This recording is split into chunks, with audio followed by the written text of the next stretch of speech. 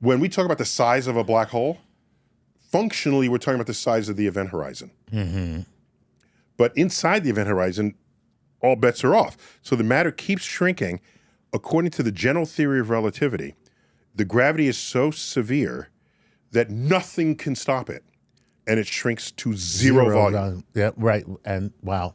And that's just crazy. What right. does that even mean? Yeah, what does it mean? We all presume that there's some other law of physics that's going to prevent that, but that calculation is at the limits of the applicability of the general theory of relativity. Gotcha. So that's why we know in advance that the general theory of relativity has limits. Right. Limits to its applicability. There you go. Right.